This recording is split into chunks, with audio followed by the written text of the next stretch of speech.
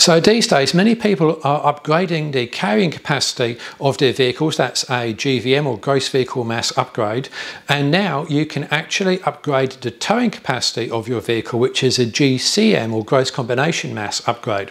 The legislation has been released out in Queensland. And even if you don't live in that state, it's important to understand it because it will get rolled out to other states in the future.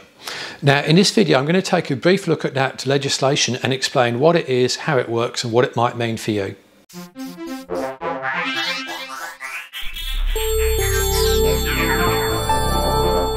So what can actually be upgraded?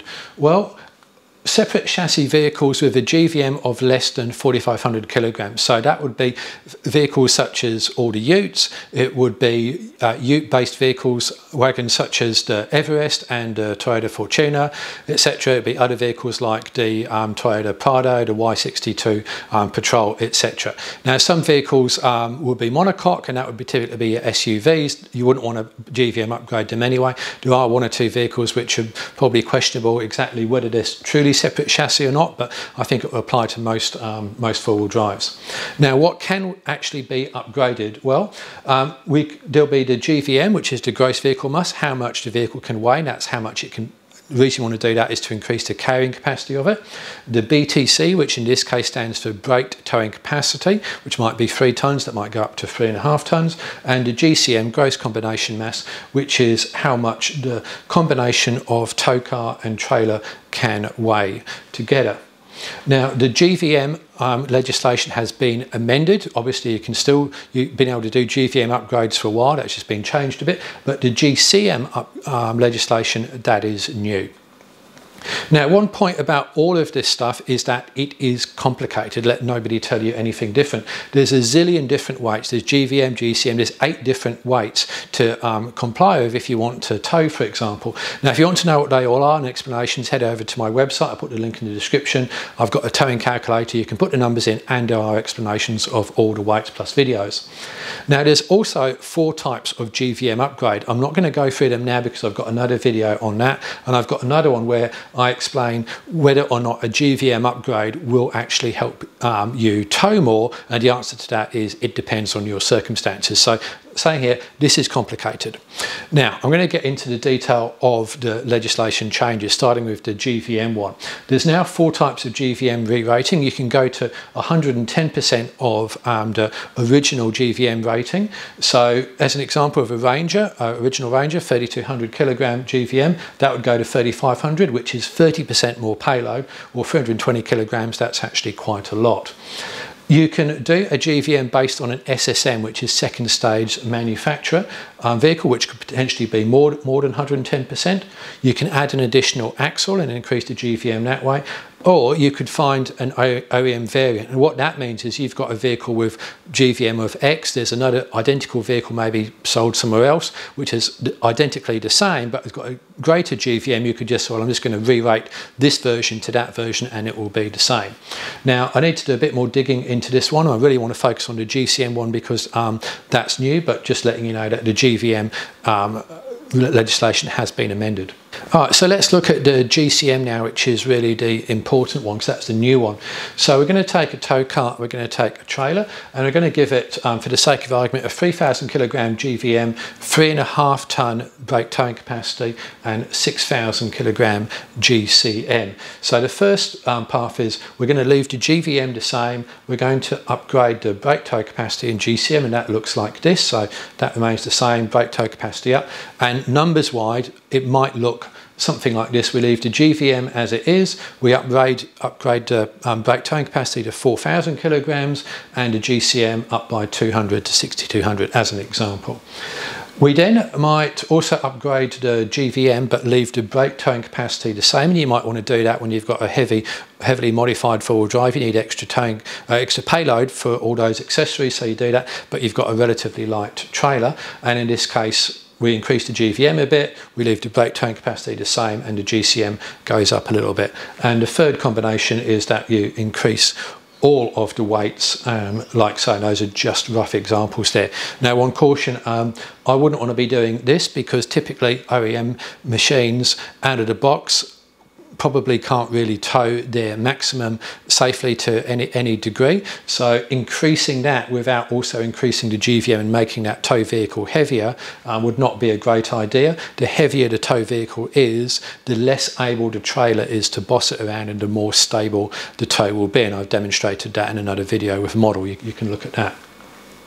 Now, to their credit, the Queensland legislation does say that the BTC capacity, the brake towing capacity, should not exceed the GVM rating. However, it is at the AP's approving engineers' discretion and certification.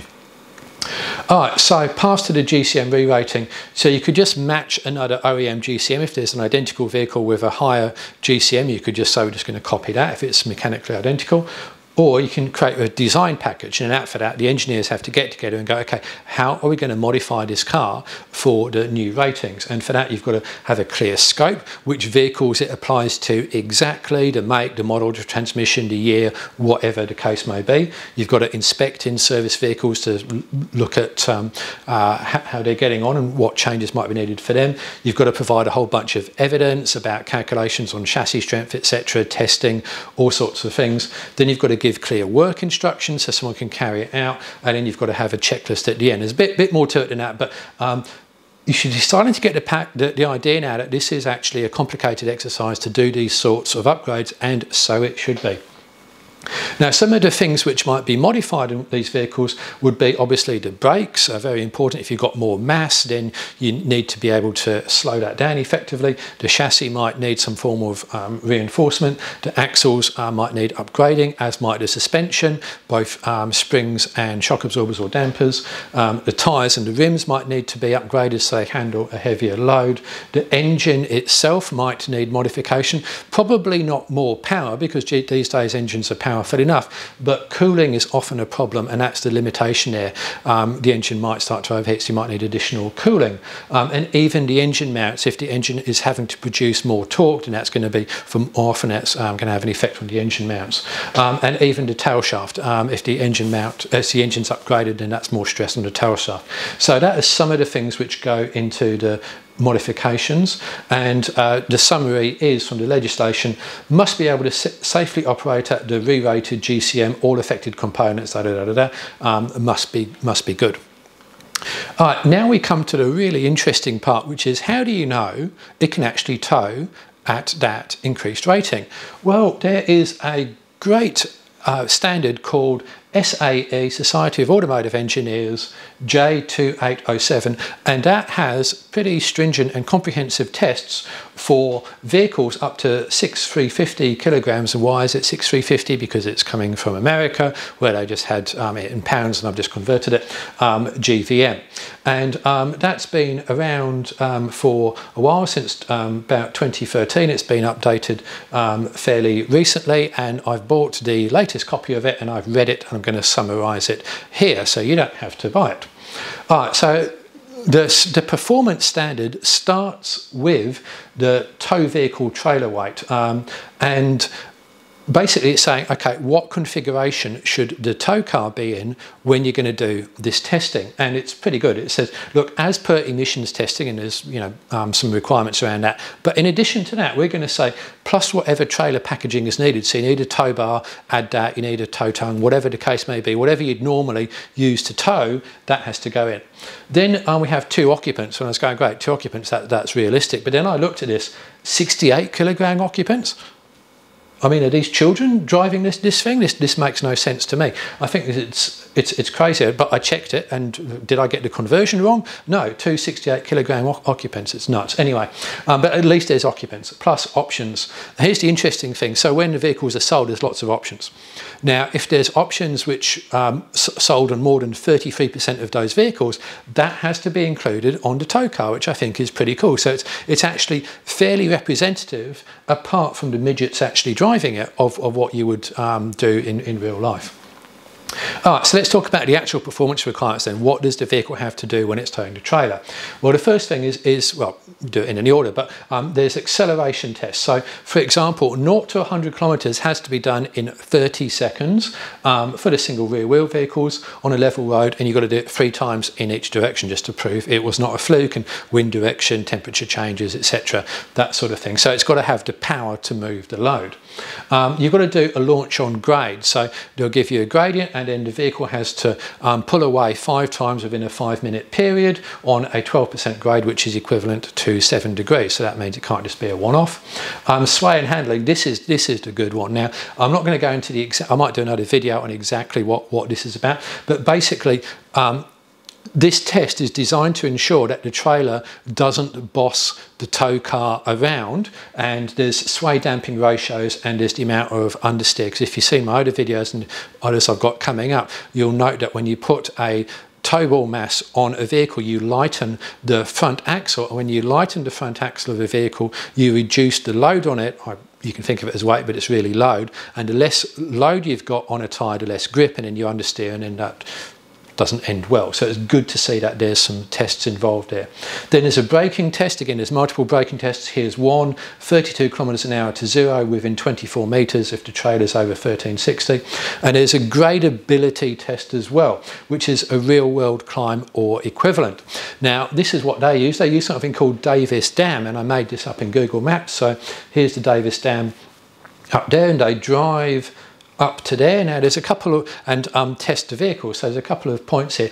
That's what it looks like in profile. So there's also minimum speed you've got to adhere to as you go up, and interestingly the minimum temperature has to be 38 degrees and the aircon has to be on fully cold with the blower going, and as I said, there's minimum speeds there. So this is actually quite a good real world test. Can it do it and not blow up? So I think that's fantastic. That's an 18 kilometre run, and it's a 3,000 foot elevation gain, or 915 metres. And you're thinking, okay, well, this is great. Are we going to ship our vehicles all the way out to the US to do this? Well, no, you don't have to. You can do it on dynos, and you can also have something called a dyno trailer. Well, when you pull the trailer on something which isn't even flat ground, then it creates drag on the trailer by making those wheels harder to turn, and that can replicate this particular incline. And there's other ways to do it as well, but basically it will all be modelled on this, but you don't actually need to go to Davis Hill. Technology has allowed us to do other things. But I did think about what would the Australian equivalent be, and I thought about a really tough hill climb for a car, Harrietville to Mount Hotham, and that's actually 32 kilometres, 1,280 metres. As was pointed out to me when I did a review of this with engineers, typically the temperature wouldn't be that high, but nevertheless it's still pretty interesting. But that's not actually part of the test. I just think that would be a pretty cool test for Australia. Now, there's a few other points to consider. The J28, the standards do say the stability control and TSC, that's trailer stability control effectiveness, must not be reduced. Now, if you're wondering what trailer stability control is, that's a variant of stability control which helps identify and then combat trailer sway, and I have another video where I fully explain what that is. It's noted that durability would be obviously impacted because, you know, the engine, the car is now doing more work than what was originally it was designed for, so that's a note as well. Insurance, you've got to notify that, and there might be an ADR category change because the different design rules for different types of vehicles like trucks and utes and passenger cars, etc., and these modifications might push it from one category to another one, so that's got to be noted. And as I said, there's plans to roll this framework out to other states as well. All right, so what does that leave us with a summary then, and my opinion about these things? Well, I think that the J2807 is a really good standard for towing. It's not just a case of, all right, you're just going to whack in some harder springs, etc. You've actually got to prove the vehicle can perform. It can brake, it can tow, it can manoeuvre, it can control a trailer. So I'm really pleased to see that. And it also means that this certification process is going to be hard and expensive. It's going to be really quite tough. And I think that's a good thing, because if we've got vehicles out there towing heavy, we want them to be safe. We don't want just some backyard mechanic to drop in a few components and call it good. Now, interestingly, new vehicles sold in Australia don't need to meet J2807, whereas upgraded ones do. The only standard that they've got to meet is ADR 6202, and it's pretty simple, because all you've got to do is sell the vehicle without a tow hitch or something like that, or a tow tongue, and then it doesn't actually need to meet those that J280 standard. You can claim whatever you want as the towing capacity. And to my mind, I think Ford actually did that back in the days of the PX Ranger when it first came out with 3350 kilograms, and then the Colorado came out 3500, and all of a sudden Ford decided that the Ranger should go to 3500. Didn't really make many changes to the PX as a result. So the interesting thing is that an aftermarket modified vehicle may need to adhere to and prove itself towing wise beyond what a brand new car would in Australia. So that's an interesting little legislatively, I don't know, loophole, whatever else you want to call it. I don't know, I call it interesting. Now, the trailers used in J2807 are very tightly controlled. There's specific tyres, weight distribution, all the rest of it. Doesn't reflect the pretty shocking reality of some of the caravans we've got in Australia, which have got massive sides, hugely lifted suspension, mud tyres which are awful for sway and handling, and really poor weight distribution. So just because it can handle, let's say, a 3-ton trailer under J2807 doesn't mean to say it can handle a 3-ton Australian caravan, and I think that's a little bit of a loophole there. Now the question is how much of an upgrade you're actually going to get, because let's say you've got a 300 series and you run it through all of this for an increased GCM. How much extra is it going to actually tow, and how much will that upgrade actually cost you? Is it going to be cost effective? And only time will tell the answer to that, but it could well be people look at this and go, you know what, I think I'm going to buy Ram 3500 or something like that instead, rather than upgrade the existing vehicle, which would be a sensible thing to do, or a light truck like a Canter or a Iveco. And yeah, it might be cheaper simply just to buy a larger vehicle, but regardless, I think that this is actually a positive first step towards responsible vehicle modifications, because it's got a solid test behind it. And it's actually good to see the states all working together. Yes, it's Queensland's legislation, but all the other states were involved as well. So I hope this video has been useful to you if you're looking at upgrading your vehicle for towing or GVM. If you've got any questions, please drop them in the comments, and thank you for watching.